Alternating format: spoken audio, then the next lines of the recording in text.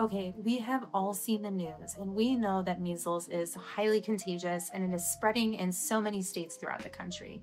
In last week's video, I mentioned why here in Wisconsin, we're at risk for further spread of measles. This week, I want to make sure you know exactly what to look for in your child in case they're exposed to measles. Now, the first phase of measles occurs about 7 to 14 days after exposure, and this is what we call the 3Cs in association with a high fever.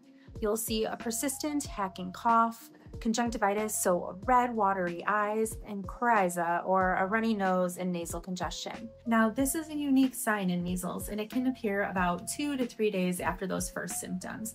They're called Koplik spots. They're tiny white or bluish-white spots that show up on the inside of the cheek near the back of the teeth. Now, about 3 to 5 days after the initial 3Cs, you see the classic measles rash appear.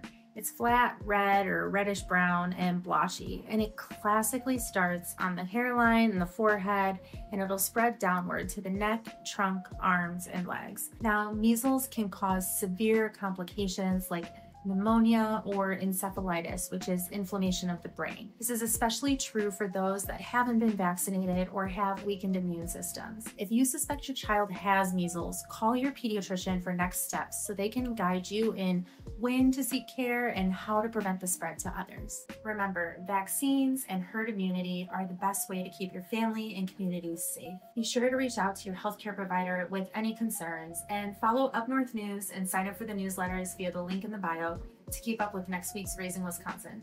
Stay safe. Until next time.